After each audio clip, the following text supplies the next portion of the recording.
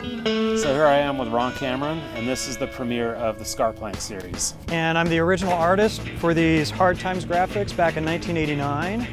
And we stashed some of the #1s and #2s from the reissue series last year. And what I'm going to do is hand doodle some paintings and paint pen and pencil and whatever on the tails, probably the noses too.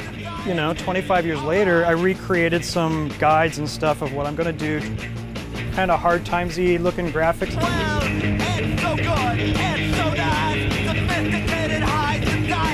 And I kind of worked on it for weeks, trying to figure out like how to do all the spray painting and paint penning and stuff so it would come out, and it worked.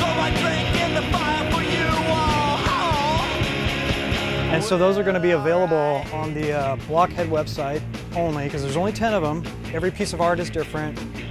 So the Hard Times series originated somewhere around like 1989. J.J. Rogers, J. West were on Blockhead. And they were all into this Hard Times vibe, of just living the life. It was Hard Times sandwich, mayonnaise and lettuce on white bread, Hard Times spaghetti, top ramen, and ketchup.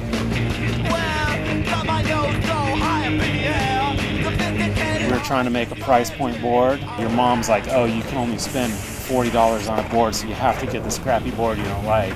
Kids actually went in and asked for Hard Times boards. Yeah, I kind of think it was like the first purposely crappy graphics too. I came from the zine culture, so I knew Xerox and stuff. So I thought if I just draw really tiny and then enlarge it enormously on a Xerox, it would come out all chunky and crappy. And we were having fun, so I think that translates. That's basically it. The skARTplanks series is going to be all one-of-a-kind artwork. Total full paintings, some kind of raw, whatever, hand-cut boards. It's just anything goes. It also gives, you know, the people that grew up with Blockhead, that are stoked on Blockhead, to own something that's a little more personal, a little more like, I have the only one of these.